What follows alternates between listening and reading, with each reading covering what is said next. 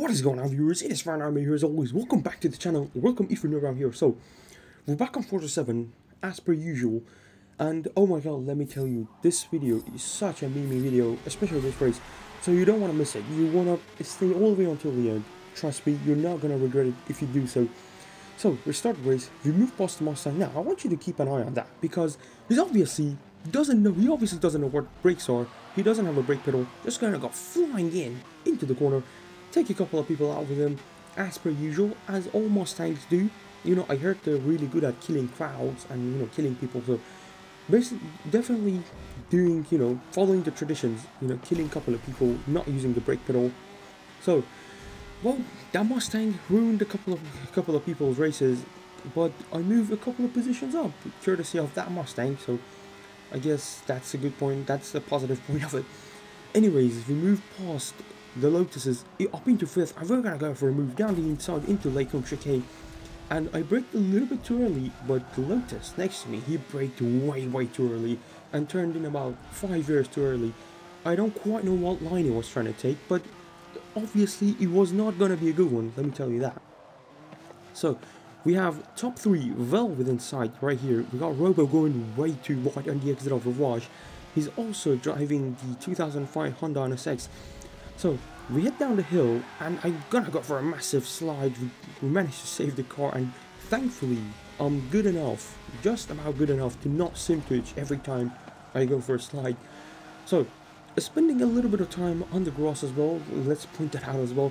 So, on the exit of Puan, look at that, right onto the back of Robo, getting a really good drive out of the corner, and into the chicane. He's gonna cover the inside. Okay, fair enough, I'm just gonna go around your outside. You know, casually go around his outside. Fantastic move. Up into 3rd place. He's gonna try to come back at me on the exit. He doesn't quite get the drive. But into Stavolo, he's just gonna poke his car up the inside. And he's just gonna try to push me off the track. You know, that was really just a horrible move. But thankfully, I managed to keep my cool and not bin my car. So, I stay in 3rd place, and finally I shake him off. And I can have some breathing room. So, as we head up the hill towards Blanchemont for the first time, is Farhan gonna take the Pro Gamer line? Yes, he is. He's gonna extend all the way to the barriers. Same with Robo. But as we head towards the final chicane, things are about to go downhill because, oh my god, look at that. That's not pretty. That's not pretty at all. That was, honestly, absolutely disgusting. That move from Farhan was really violent, and honestly, I don't quite know what he's doing with his life. He's just killing people left, right, center. You can't race side by side with him. He's definitely gonna kill you. And as he says, he requires the whole track. So you don't want to go side by side with him through any corner. You know, down the straight, I thankfully just managed to go past him. But as we go towards Eau Rouge and Radion, he's just gonna shove me out of the way. You know, just like that. Absolutely filthy stuff. But me having none of it, I'm just gonna come back at him through the Camel Straight.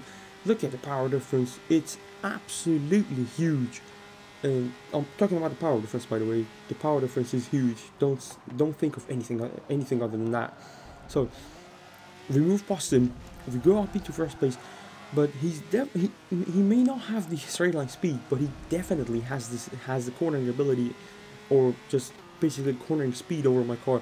So I'm definitely going to watch out for that. If I keep blocking him for too long, he's definitely going to just ram me out of his way and get that 1st place. But we don't want that to happen. So we go a little bit wide here. He looks around the outside. It's not a corner where you can go around people's outside because it's not sharp. And, you know, if you're alongside, maybe you can go around the outside. But if you're not, it's just basically not going to happen. So through P1, not carrying as much speed as I would have liked. Is Farhan gonna extend the corner on the exit? Yes, he is, as he always does. So into the next chicane, I don't know what's the name, but it's just a chicane. All I know is it's a chicane. So, and on the exit, I'm gonna go a little bit wide, lose some momentum. Farhan's gonna poke his car up the inside, but no, I'm having absolutely none of that, mate. I'm just gonna avenge Daniel and put Farhan in the wall where he actually belongs, and make sure he's not going to be recovering anytime soon. But I'm not that type of guy to just kill someone and win the race, so I'm just going to slow down. And this is 3 years after I slowed down. They all caught me back up, and Daniel is up in first place, but things are about to go downhill because he's gonna get acquainted with another wall in Spa as Farhan sweeps across the whole track, and oh my god, he's just gonna absolutely kill Daniel and put him in the wall. Oh my god, Daniel did not have a good time. Poor guy, he did not have a good time at all throughout this whole race. Farhan ruined his race twice in a row, basically on pretty much the same spot in both laps. So anyways, we move across the line to finish the race, and I'm just gonna, I didn't fancy winning the race, so I slowed down on the line and let Robo take first place. And look at those lap times, those are world record materials right there, 2:35, 2:38. That is world record material if you ask me. So, we move on to our first bonus clip here at Dubai. This corner, extremely misleading as we're going in blind, and my point is going to be proven by a couple of fellow drivers as we look back. And yeah, scenes of devastation and pure chaos ensuing back there. Look at that, 5 people outbreaking themselves. 5 out of 5 outbreaking themselves and putting themselves in the wall. There were probably a couple of more people in the smoke that I couldn't even see them. So, we move from Dubai to Suzuka, and we're just gonna casually kill Farhan and spin him around, but we're gonna ignore that. We're gonna pretend that it never happened. I just gave him a taste of his own soup, so it's nothing to worry about. As we head towards Spoon Curve, and really hard corner to get right, but we don't care about what corner this is because the battle for first place is on. It's hotting up as Juan goes up into first place, and we got Robo coming back at him through the back straight. He's gonna go past into first place, and I'm just gonna blast past him into second place right now. So as we approach 130R, and Robo taking the horrific line, I take it beautifully, and he lost so much speed. I'm gonna look up the inside as we head towards the final chicane, and I get the move done, but Juan is just gonna push me right, but I'm just gonna cut across the grass and the gravel, make sure he's not gonna get away with that, but he kind of got away with it. So, you know, I'm having none of it, so you might want to have a load of this, mate. There we go, beautiful, just completely spin him around and make him face backwards. So Robo has gone through to take first place. You know, if I'm not winning, you're not gonna be winning either, mate. If you push me, I'm gonna push you back. Make sure you're not gonna win the race. So, and the last couple of seconds, excuse the poor driving, I was laughing so much I couldn't really drive at all. So, as we approach 130R yet again, but this is a different race, we go a little bit wide.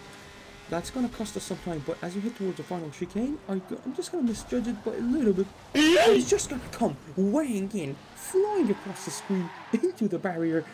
Oh my god, I did not see that coming. I did not see that coming at all. That was, oh my god, that caught me off by surprise. You know, that would have been a perfect ram if I hadn't driven myself off the track. That would have been a perfect ram.